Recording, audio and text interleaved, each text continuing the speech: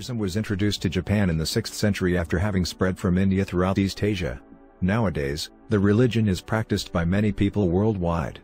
Buddhism is a living religion in Japan, and the country has countless Buddhist temples that house statues very similar to the ones in the galleries.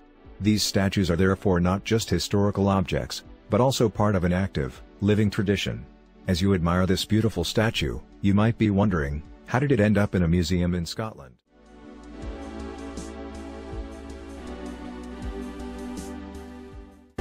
We have already been told by all the Buddhas that we have been transmigrating endlessly for trillions of lives in the painful realms of samsara, the vicious cycle of birth, suffering, and death.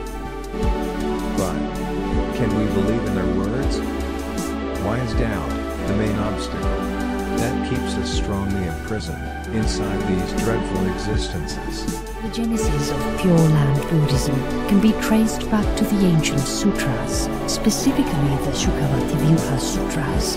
These sacred scriptures narrate the story of Amitabha, the celestial Buddha of infinite light, who makes a profound and transformative vow. He pledges to create a pure land, a realm devoid of suffering and obstacles, where beings can diligently strive for enlightenment.